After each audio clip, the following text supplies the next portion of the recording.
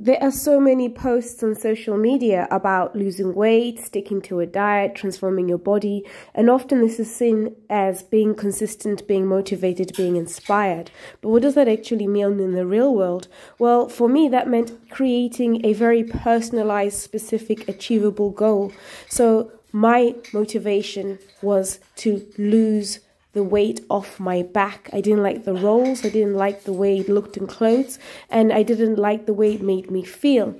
Now, this seemingly obscure goal actually enabled me to then lose weight throughout my body and start a fitness journey, because I could then build up a strategy such as build up muscle, lose weight, increase my calorific daily burn, move around, be more active. So it wasn't just the big, vague goal of losing weight or eating healthy. I needed to see something that was physically rewarding and personally meaningful to me.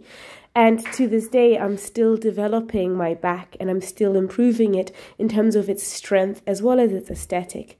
And it also means that I'm able to apply this approach to other aspects, such as my stomach, such as my legs, such as my ankles. And it's something that keeps me motivated over the years.